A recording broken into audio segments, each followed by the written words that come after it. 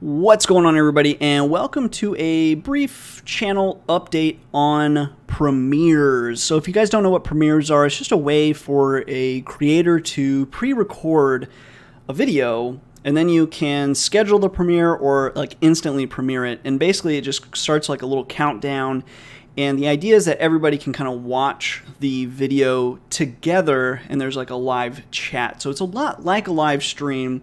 It's just, at least for me, the times that I've tried live streaming, it's actually really difficult for me to interact with you guys in the chat, because I can do one or the other. I can't like actually do both. I'm sure I could get better at it, but I find it's actually very difficult to interact with you guys and live stream at the same time, and that's kind of what turned me off to live streams. So after I had tried doing live streams, I actually thought, like, wow, how cool would it be to actually just initially on a video release get the opportunity to have like a live chat just for the first few minutes so everybody could kind of watch it together and interact. And then like it was like a week later that YouTube announced this, and I was like, oh my gosh, that's awesome. So first of all, I was pretty excited about it because it's pretty much exactly what I wanted. Now, there's definitely been some pushback against it in kind of two forms. One is people that don't like that they show up and the video can't be played immediately. And then two is people that think somehow it's going to, like, because one person made a video, it sounds like that they said, oh, the premieres was the worst thing ever. And so I watched that guy's video. I'm not going to put it here, but I'm sure someone could link it below. I honestly forget who it is, but I watched it. And he was saying how he got lots of downvotes, probably because people showed up and couldn't watch the video. But he was saying he got like hundreds of downvotes before the video even went live. And then the video itself performed extremely poorly after it went live. Now, as I scrolled through his comments, however, they were all saying pretty much the same thing. One, the video was too long. They just weren't interested in the content and that kind of thing. So could it be maybe the video just wasn't going to perform well?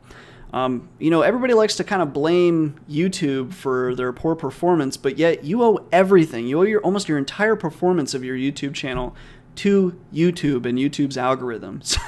So the fact that one video didn't perform well, could it be possible that it just was a bad video, or that your viewers just weren't interested in it? I don't know. It just seems like that was the case.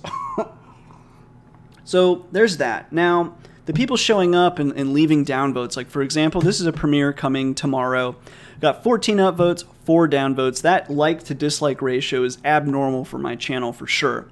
But not abnormal for an initial release. I tend to have a few viewers who I guess are subscribed and just instantly downvote when a video goes live. Maybe it's like a bot or something. I really don't know. But I also can tell you this. I don't care. Downvotes are basically meaningless. So I thought I was showing this page, but I'm not. Downvotes are basically meaningless because I don't actually try to cater to a downvote. Oh, look at that. I don't actually try to downvote or cater to downvoters. The person who downvotes a video, now obviously some videos deserve downvotes. Some of my videos deserve downvotes for sure. But most of the time they don't. Like, I remember I was watching a video like Casey Neistat, a pretty popular vlogger that I'm sure most of you guys know. He just released like a 2-minute video to announce that he just had a kid, and just kind of as a brief channel update and celebration of a new child. And there was like thousands of people that downvoted that video. And I'm like, who are those people? Right? Like, who is like, no, forget about that, I don't like that, you know? I just don't get it, right? There's just a type of person, and that person is not someone I try to cater to. Generally, I only pay attention to upvotes. How many upvotes, completely irrespective of the downvotes. Sometimes I'll look at the ratio, but really it's all about the number of upvotes. So I just don't care that much about downvotes. Now, obviously, if a video gets, just some absurd number of downvotes, I'll look and see like what's going on here or something like that. But if somebody comes here and sees the premiere and can't watch the video, therefore they downvote the video, I mean, what? I just don't care about you. Like, if that's your attitude about being notified in advance about a video's schedule, like, here's when the video's coming out, by the way. No, I hate that. Okay. whatever. I think it's cool. I really have enjoyed coming to the premieres. Historically, I've always been there. I'm like refreshing the comment section and chatting with the people that are here on a video's release.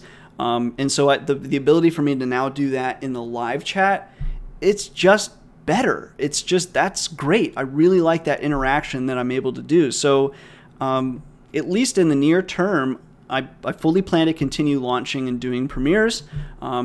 Basically, as soon as the one video is done, if I do have another video I'm going to release the next day, I'm going to post it as a premiere. So the people that are getting updates about the premieres, I really don't, except for the initial video that you got a notification for in advance, every time you receive a notification, that means a video actually was released. It's live right now. So to complain about that as well, I don't know. It just seems kind of silly. like what has changed? I just feel like we're complaining to complain. So anyways, I think it's a great update. I'm going to keep going at it. I like the interactivity as long as people are there in the live chat and we're talking and interacting with each other in the video. Yeah, I think it's a great update. And I haven't noticed any disincentivizing view numbers. If anything, these videos have performed way better than I actually expected the kind of an update to the basics videos to actually have performed. And the likes to dislike ratio also has been like unbelievable. like I was expecting a lot of people to be angry at me for updating the basics series. I have seen a lot of comments on it.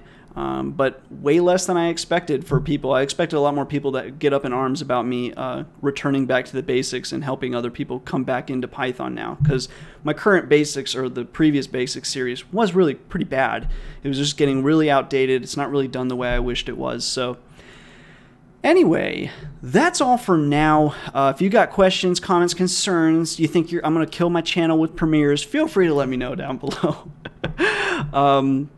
If I didn't address your concern about premieres, feel free to leave a comment too. But that seems to kind of encompass the two issues people have been having with premieres. So anyways, that's it for now. Otherwise, I'll see you guys in about 20 hours.